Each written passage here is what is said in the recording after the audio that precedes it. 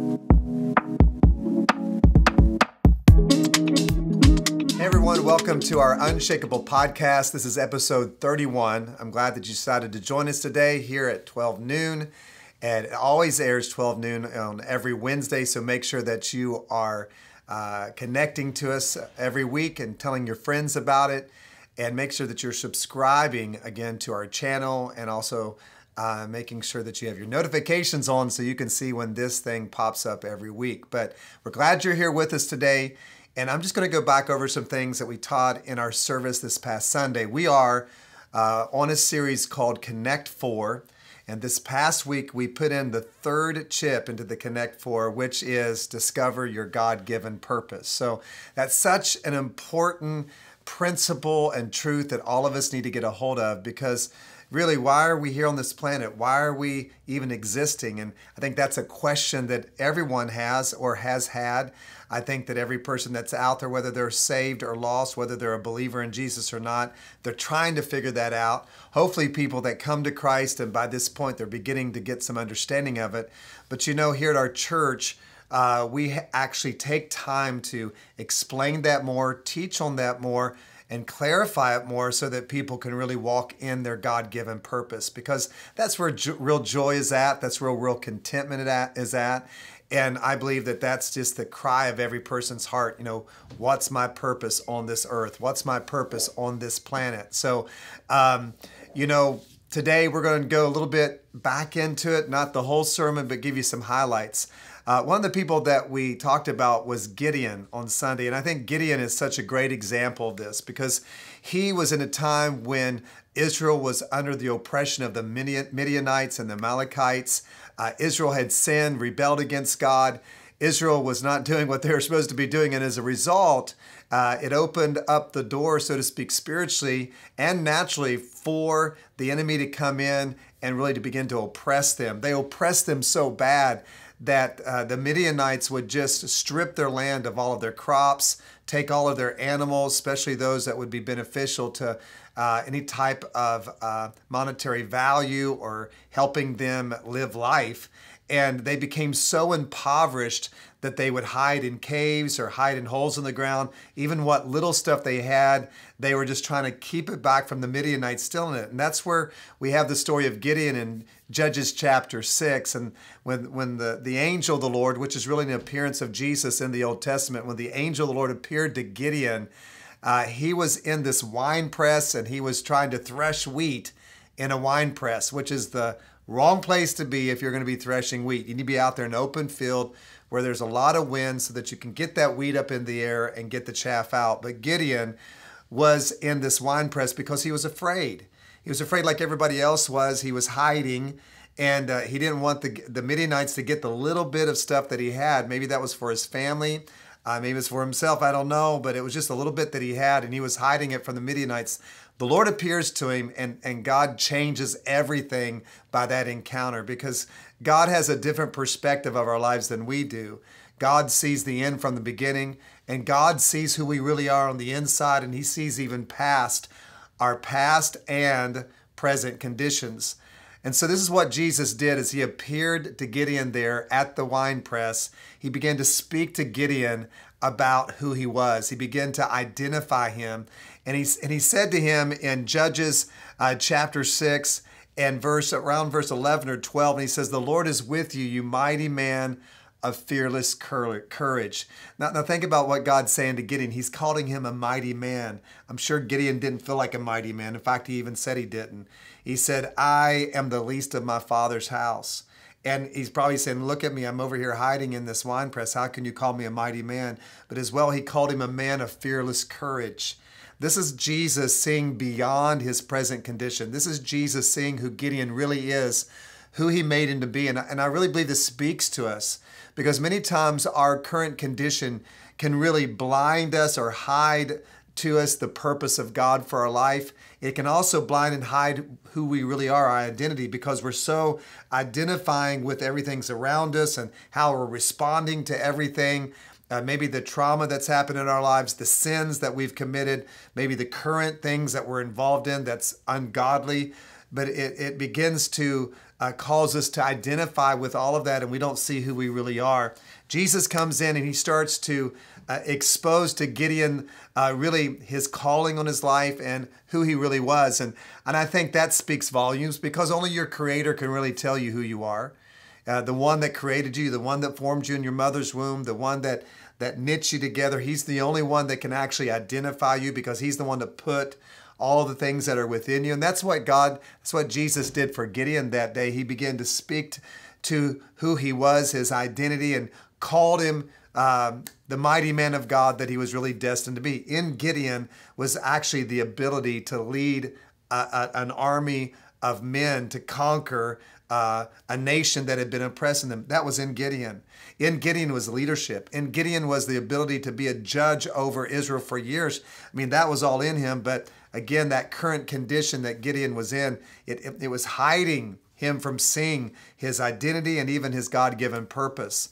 And I know that God, through the new birth has done some major things in our lives. So you can look at Ephesians 2:10. It says that we are God's handiwork. We're his workmanship. We're born anew. This is who we are. We are sons of God, daughters of God. We're born of God. We're his workmanship. We're not junk. We're not the sin that maybe we found ourselves in, or the habits that we continuously do. We're not our past. If you've been born again, you are who God says you are. You're a new creation in Christ Jesus. And that's really what the Word does for us. The Word gives us revelation when we get into it. The Holy Spirit brings that revelation to us through the Word as we read it, as we study it, as we pray, to help identify or clarify really our identity, and helps us to identify who we really are. That's what God did for Gideon. He did that for him. But then Jesus went even farther, and he began to clarify his purpose, because only your Creator can really clarify that. He knows who you are. He knows what he put in you, but he also knows why he put the things in you. He put it in you to carry out a purpose, but also there's a unique purpose. Every one of us has a God purpose, a unique design to fulfill a unique purpose in life. You might not be doing podcasts like I do, or preaching on a Sunday or on a Wednesday, or leading a staff of people, or leading a church. That might not be your purpose. Your purpose may be to run a business. Your purpose may be to be a homemaker. Your purpose may be to be a teacher in a school. Or, there's a plethora of things that you could be doing in life that God wants you in, that could be your purpose. But whatever it is, know this to be true, that God equips you for it, but also he'll help clarify you in your purpose. He doesn't want to leave you in the dark so that you're struggling with this. That's what he did with Gideon. He began to speak to him then, not only about who he was, but about what he was called to do, which was his purpose. He said, you're going to go in your might and the power that you don't even realize you have, and you're going to go and bring salvation to the people of Israel. And you're going to destroy the enemy. And he was speaking about something that probably was just baffling Gideon. I would just like to have been just hiding, maybe a fly that was buzzing around, or just hiding behind a bush somewhere. If I could go back there and just watch Gideon's face and just see what was happening with Gideon. He probably had, so many different facial expressions. It was probably a little bit more detailed than what we're having in the scriptures, because many times we get a synopsis of what's happening. And, who knows all that Gideon was saying to Jesus, the angel of the Lord at that time, giving those excuses about how he couldn't do this. But God began to speak about his purpose. And that's what God does with us. Again, we've been born again, not by our good works. We're born again by the grace of God, because we've used faith to access grace, and we've humbled ourselves to receive it. But then God does birth us into his family and recreate us so that we can do good work, so that we can fulfill a divine purpose. And he speaks to us all through the scriptures. And that's what he did again for Gideon. He gave him this God assignment to go and destroy Baal and the altar of Baal and the Asherah pole. And that was in his father's house. And so, Gideon obeyed. He did it. He got a group of men together, and they went and destroyed it at nighttime, not during the day, but he still did it. It was quite a feat that he did. He really risked his life. He definitely risked his reputation and his father's reputation with the rest of the people of Israel. But when he did that, it really activated his divine purpose, because the gifts, the graces of God begin to start operating as he started to step out. And that just speaks to me that God will start helping us not only identify who we are by giving us revelation of our identity in Christ, and not only just telling us about our purpose, but then God will give us assignments. And sometimes that assignment might even seem just crazy or different than what we thought. But as we get into something, it actually starts awakening the gifts that are within us. It starts awakening the calling that's within us. And so I just want to leave that with you today as we're coming to a close of this podcast. Allow God to speak to you about who you are. Go back to the scriptures. Begin to seek out scriptures that tell you who you are in Christ. There's a lot of in Christ or in Him scriptures. Specifically, they would be found in the letters to the churches through the Apostle Paul, even in Peter's writings and different ones. But it will help you identify or give you your identity in Christ Jesus. But then as well, allow God to begin to speak to you about your purpose. And I believe that as you pray and seek God and worship God, get to church, get involved in one of our teams, go through Grow Track. That's a great way to help you understand that, because we actually have one of the sessions that deal with that. But then as you're here in a part of a community, that helps you to start identifying some things. God will give you assignments in a church, and it may be something that you didn't think you were supposed to do, but you get in that department and all of a sudden things begin to awaken on the inside of you that you didn't realize you had. But let God clarify that purpose for you. Allow God to speak to you, and may you be obedient to what He's saying. Don't be reluctant. Be obedient, even if it feels like it's a risk. Even if you feel like you're putting yourself out there on the line. Maybe it may risk some embarrassment. Maybe it may risk even feeling like failure. But you know what? Anybody that did anything great is always going to risk those things. So, don't be afraid of that. Don't be afraid to fail, and don't be afraid of what people are going to think of you, because, you can't control that. Only person you can control about who thinks about you is you. So you control your thoughts. God's thinking good thoughts about you. You think the right thoughts, and you just got to leave everybody else to themselves and do what God's called you to do. One way that you can activate your purpose, and I brought this today with me on the set, is that we're coming up to Easter. And Easter is just a week and a half away. A week and a half, guys. I cannot believe it. 2023. And now we're at Easter. This is crazy. It's like we are flying into this year. So on Sunday, we did cast vision for this challenge that we want to do for Easter.